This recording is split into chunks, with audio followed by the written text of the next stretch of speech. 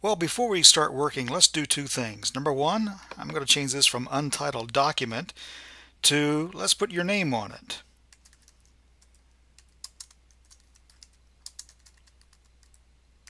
And add resume because that's what we're working on. And of course, you're not going to write Ernie Pyle unless, of course, your mama named you Ernie Pyle. I'm also going to go to File, click, drag down to Page Setup.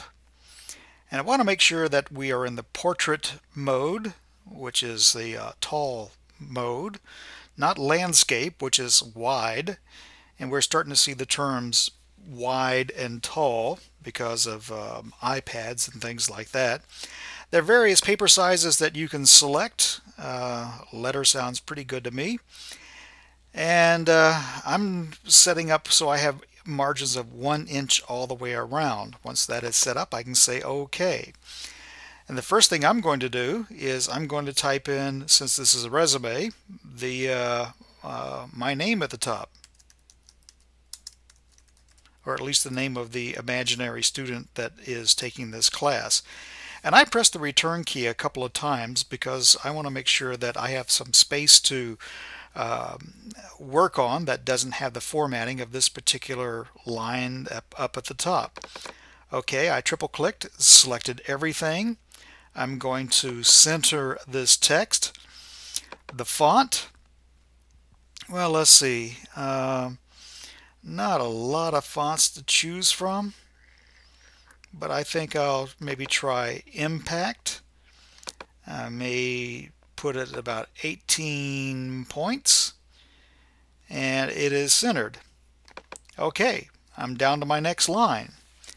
I'm going to do two things. I'm going to give a school address.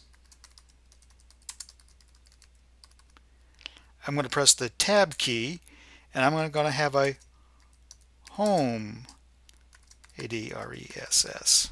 Okay, I'm going to triple click to select the entire line because I want this to be, I think Times Roman sounds pretty good. I'm going to make it 12 point, and I'm going to bold it and underline it. And that's not looking that great right now, is it? Okay, let's do this.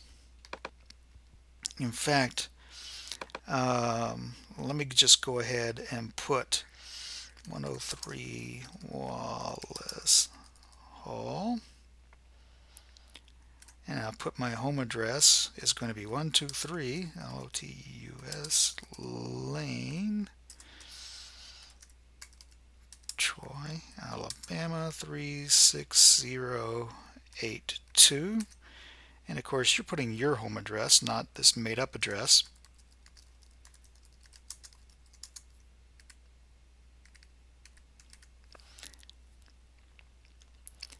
All right, I am going to highlight all of that text because we have a tab setting in here, but it certainly doesn't look right. I'm going to come up to this particular line and I'm going to create a new tab by clicking in this space. Yeah, let me move over. Aha!